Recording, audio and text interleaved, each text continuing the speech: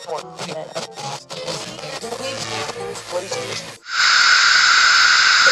we all in here tonight.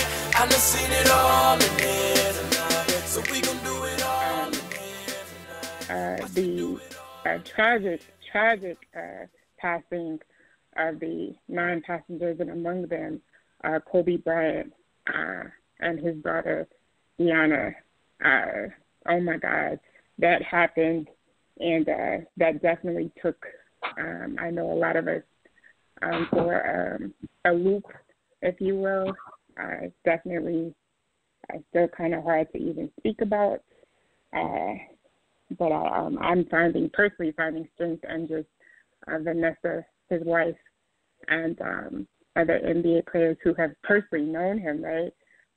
Speaking about him, that's giving me a lot of newfound strength. So that is really the true core reason for just the absence. And so here we are, and so just wanted to let that be tragedy known. Was man, that was a big one, man.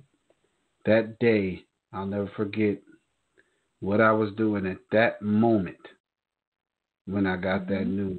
That was literally crazy. One of my friends called me screaming like, "Yo, you heard what the fuck just happened?" And I'm like, "Yo, what the fuck you talking about?" He's like, "Man, Kobe Bryant is dead." I was like, "Man, get the fuck out of here." I said it just like that. I was like, "Get the fuck out of here, man. Where you got that from, man?" He's like, "Yo, it's on TMZ, son." I was like, "What TMZ, man? That shit is." Now let me back up, because I actually am one of the folks that believe in TMZ, because whenever they report something, Michael Jackson, Prince, whatever it was, it always turned out to be real. So when I do see stuff on TMZ, they may not have been getting it all right, but they got some information that's true, right? So when he said TMZ, I was like, TMZ? And let me go to TMZ and see what the fuck you told. That's probably some fake shit somebody put up. So I tried to go to TMZ, and it was down. Like you couldn't get on it. So I was like, yo, that was it gave me my first little tingle in the stomach, like, yo, the fuck going on there? So tried it again from my phone, couldn't get on it. Tried it from the laptop, couldn't get on it. So I was like, yo, what TMZ you got that from? I can't even get on. He's like, I'm telling you. He's like, go to the IG. I was like, you sure you're on the right TMZ IG? He said, man, let me send you the link. So he sent me the link. And it was the real TMZ, the one with millions of followers, verified, check, everything. I was like, whoa, nah. I went to ESPN.com on my phone real quick. ESPN didn't report it. CNN didn't have it either. So I got this box on my television where I could see news channels from everywhere. Right. So, from New York, sometimes I look at New York news, LA news, you know what I'm saying? So I went to the LA news and I seen helicopter crash, super coverage on this helicopter crash. I was like, oh shit. But they didn't say any names yet. And then I just kept watching ESPN and I saw it coming on the ticker. And I was like, I threw my phone and screamed at the top of my lungs, fuck. Because I knew at that point it was true. And then, they start saying the whole family. Then it turned into Rick Fox and maybe one of his daughters. And as shocked as I was in, when the daughter came, that was like the blow that really just, I definitely shed tears that day, man. Kobe was one of my heroes for sure. Jordan, LeBron, and Kobe for me. Right? In that order. Yeah. And it just really, really showed the tragic way it happened too. It's just like one of those things where, it takes you back to the Aaliyah, situation, right? Which everybody was devastated when that happened. But, you know, a lot of people are even more connected to athletes, especially one that is a 6-time champion, Olympia. I mean, this guy, a 5-time, this guy was the next Jordan for real. Like, he was the closest. Right. But when I tell you, I don't know, man. I don't even think I'm still processing it. And I think when they have his service on the 24th, it's going to bring everything back 360 degrees to that day that we found out. And I'm telling you, man, it's just really shed some light on how short life can be. His little daughter, and I mean, that was the one that looked like him. You know, you could see it in her. You know, it's like, oh, she's him, like for real. Like they all got his features, but her, it was like, yo, she was him. So, you know, and all the other families, you know, I was with one of my guys in Atlanta. I went to Atlanta last week, and we were all talking about it. And one of my guys was like, yo, just imagine that one family where there's nothing but 2 kids left. 2 kids the left. Mother, the father, and one of their sisters. And the sister. So they, like, literally got to pick up their whole life is we don't have our parents no more. Right.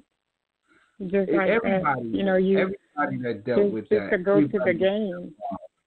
Yeah, everybody that was going to the game. Tragedy, man. It was tragic for everybody. Prayers and blessings to everyone's family involved in that. Everybody. Just, you know, going to a basketball game and you know, they talk about the fog and everything could have been avoided, and you just like, man, you know, why would you fly in that fog? But, you know, it's no telling, man. It really isn't. All I know is that it hurt millions of people around the world, and I've been thinking about Kobe every day since that happened.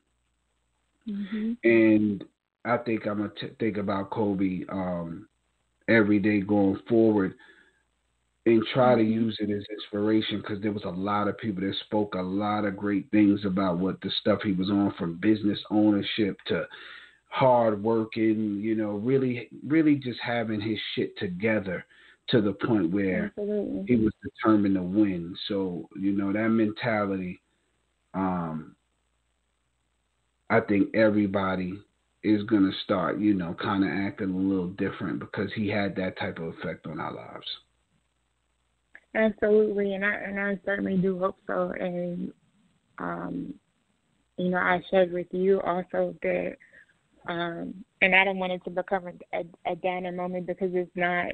But yeah, I think 2 days ago would be a first day that I haven't cried, and it was just like, this is the first time I've ever cried for somebody that I personally did not know like that, like just every day.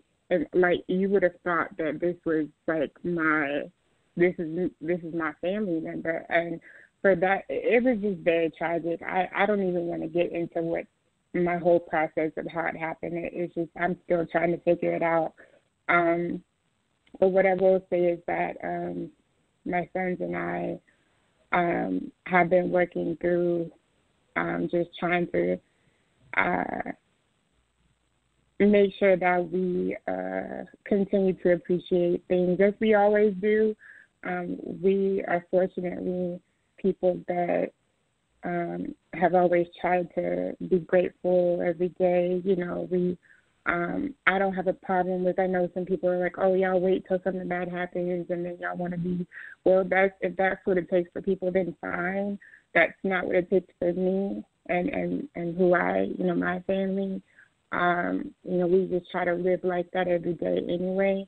But as for the Kobe stuff, it is very hard because his stuff is in this house, in my home, in my mother's home, and year 3. For me, it is Kobe, Iverson, and then LeBron. So I don't know. It's just a lot.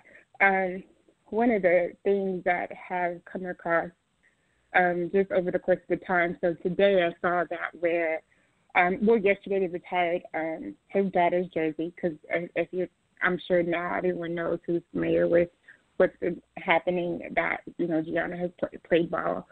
And they retired her jersey at school, but the teacher still calls her name in class during roll call, and all the class says here, instead of, Gigi saying here. They all say here, the classmates. Yeah, so I think that's great. And if that's how they find comfort, I think that's beautiful. I love that they're processing it together as a class and grieving together and working through their process and however they need to. So beautiful.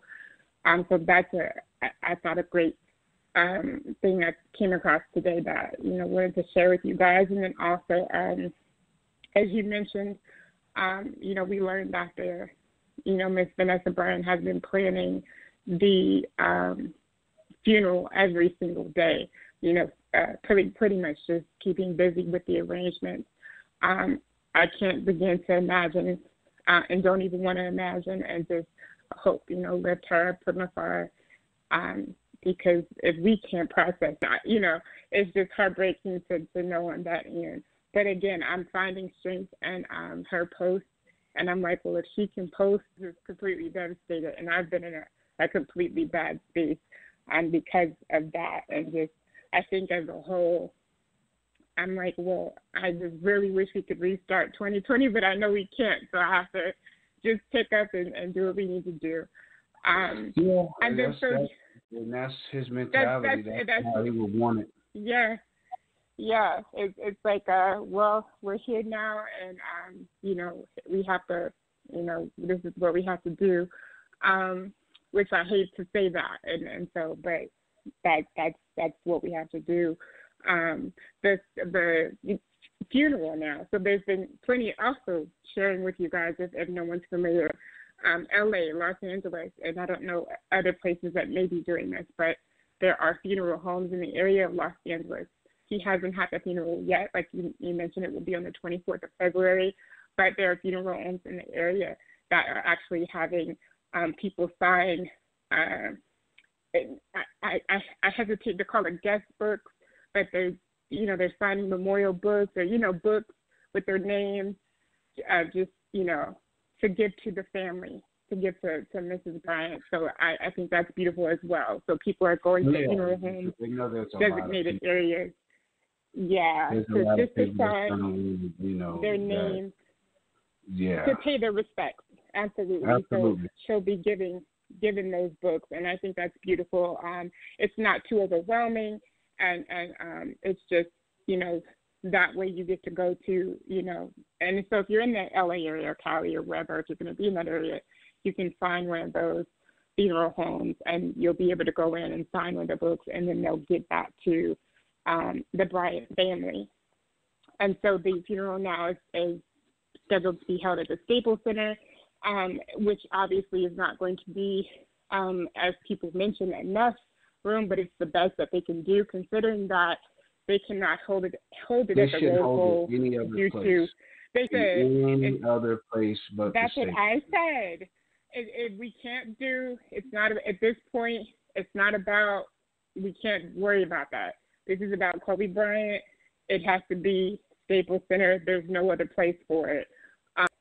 So I'm happy that they're doing that. I thought the tribute was beautiful, beautifully done before the game that they had as well. So, yes. And like you, I have, of course, all those channels and sports channels and multiple things. So, we can fit back in between. So let's get on to this now. This is really, rest in peace, Kobe, man. Rest in peace, Kobe. Rest in peace for sure and forever.